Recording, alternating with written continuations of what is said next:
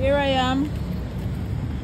Here I am. Today is a connection day where I just feel like it's an opportunity for us to pray.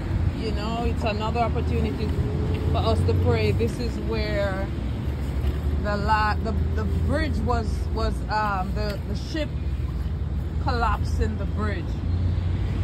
Remember where the ship collapsed in that bridge over here on 695.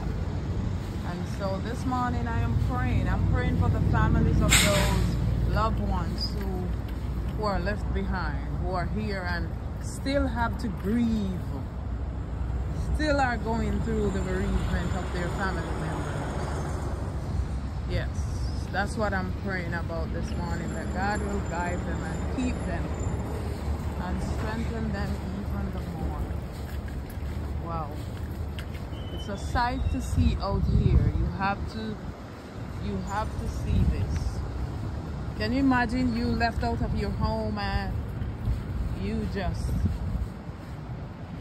got out and went to work, and by the time you're out there, the bridge collapsed. 26th of March 2024.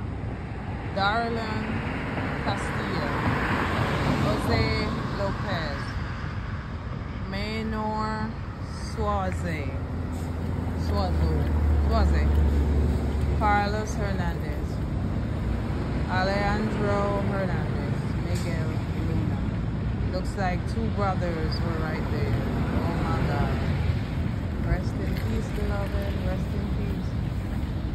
I don't take this for granted. I don't take these things, these moments for granted. I do not take these moments for granted.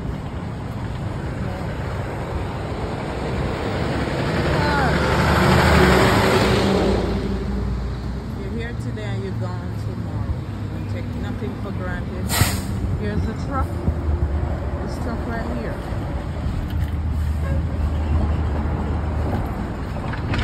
This was the construction. Wow.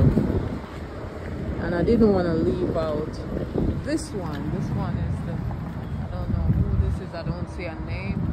But there were, wow.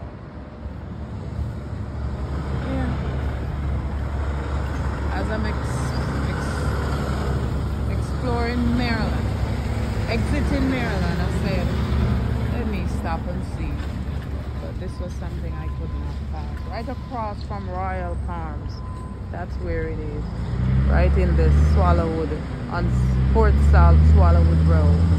Right there, you will see. And that's the road that goes down.